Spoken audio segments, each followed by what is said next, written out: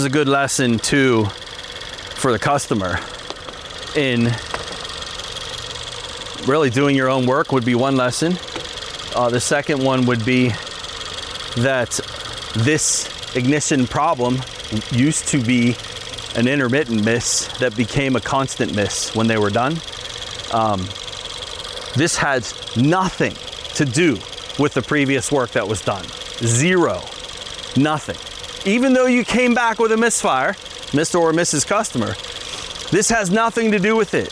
And so video evidence here, the time spent for the technician to walk through this, he may have used some different techniques and different steps.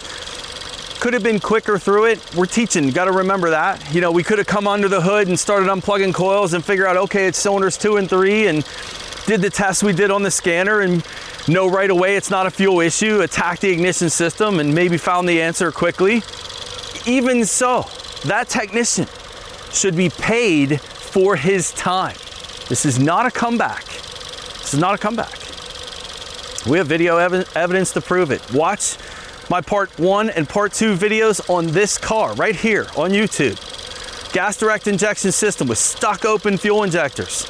It is back with an ignition problem, and that ignition problem was even worse after the ignition components were replaced because they were not replaced properly. The technician should get paid again. The garage should get paid again. We don't work for free. And this is not ripping off the customer. It's getting paid for your knowledge.